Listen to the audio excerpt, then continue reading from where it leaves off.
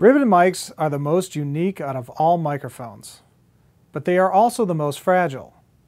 Recent technology has allowed ribbons to be more durable and even has led to some onstage use by touring artists. Rupert Neve, in cooperation with SE Electronics, has just released a ribbon mic with amazing clarity and detail. Instead of rehashing the actual makeup of a ribbon microphone, I'm going to focus more about its sound and uses. Most ribbons roll off on the top end between 7 to 10 kilohertz. Most say it's very smooth and not brittle. The smoothness comes from being less sensitive to transients. If you want to capture a trumpet without the bite or a sax that has higher overtones, the ribbon will minimize those characteristics and give you a full body sound. This is also true for electric guitar or acoustic guitar.